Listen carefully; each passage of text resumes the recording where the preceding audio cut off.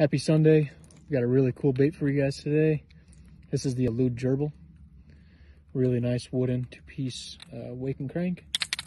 They're nice and loud, obnoxious. This is also featured in the carbon bill. Let's see how she swims. The first retrieve is just going to be our standard kind of slow wake. Gets real nice and wide, gets a little bulge to it. That head knocking back and forth, and that tail following suit.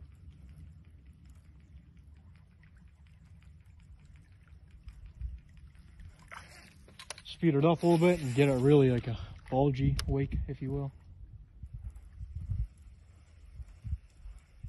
And this is kind of like medium retrieve.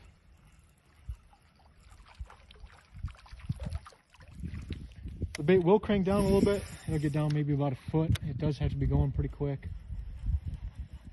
And this is kind of like medium fast, but still maintains a really nice swim to it.